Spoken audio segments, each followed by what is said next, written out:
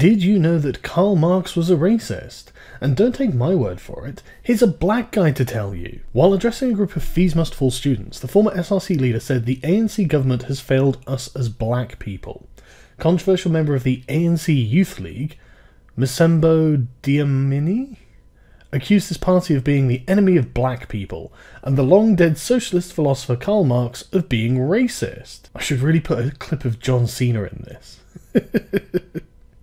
He said, while addressing WIT's protesting students on midnight on Wednesday, the students are protesting for free education in institutions of higher learning. Former WIT's SRC president said the ANC-led government is the enemy of black people for failing to provide a free education in higher institutions of learning. Dlamini also slated academics who take pride in Marxism, the philosophy that underpins much of the thinking behind communist societies. Marx was well known for his critique of capitalism, especially where it relates to the production of mass consumer goods and the alienation of individuals in favour of big business. Marx, however, was born in the 17th century in Germany, and Dlamini argues that the philosopher did not speak to us, and that in order to decolonise the South African education system, there needs to be literature that speaks to us. Now, I completely agree. I mean, if one way of decolonising South Africa is extracting the Marxism, I am totally in support of this initiative. He says, when they say decolonised curriculum, they mean those that are studying politics, studying Karl Marx. Karl Marx never spoke to us as black people, and more importantly, he was white, wasn't he? Karl Marx was a racist himself. He spoke about Germany and Europe. When we say decolonisation, we are saying exchange Marxism to include Soweto, Alexandra, and Komfeen-Waba, because it is not speaking to us. Well, that's not what I would recommend. I would recommend just exchange Marxism for literally any other political philosophy, practically. Just anything that will fail to impoverish your country.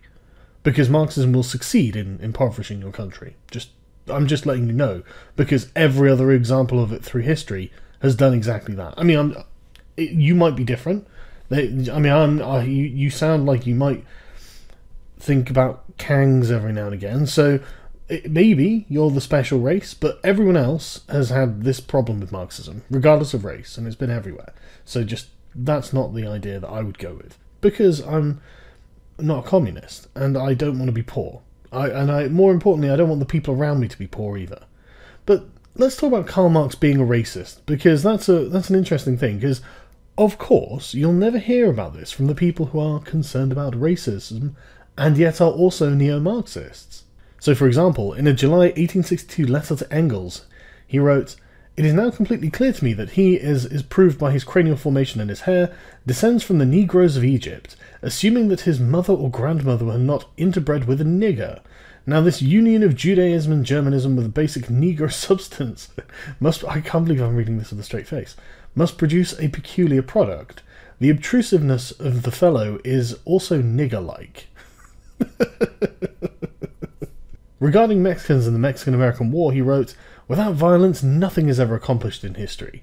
It is a misfortune that magnificent California was seized from the lazy Mexicans, who did not know what to do with it." My God, I can't believe a stereotype has persisted for that long. On Jews, he said, "What is the worldly religion of the Jew? Huckstering." What is his worldly god? Money. Money is the jealous god of Israel, in the face of which no other god may exist. That is pretty fucking red-pilled, I'm not gonna lie. Money degrades all the gods of man and turns them into commodities. This bill of exchange is the real god of the Jew. His god is only an illusory bill of exchange. A chimerical nationality of the Jew is the nationality of the merchant, of the man in money in general. Fucking hell, that moment when you realise that Karl Marx would have been browsing Poll. And even further, he explains, in the final analysis, the emancipation of the Jew is the emancipation of mankind from Judaism. What?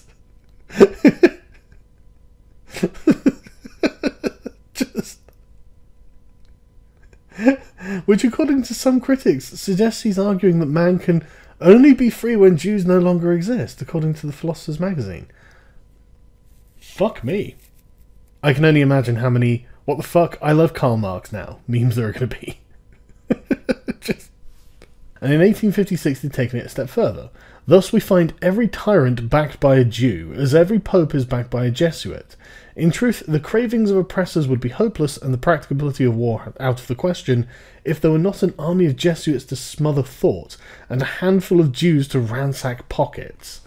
The real work is done by the Jews and can only be done by them, as they monopolise the machinery of the loan-mongering mysteries, by concentrating their energy upon the barter trade in securities. So you are saying that Hitler was right, there's a worldwide Jewish conspiracy to control the money, is what Marx thought. Many would argue that Marx's 19th century views on race are outdated.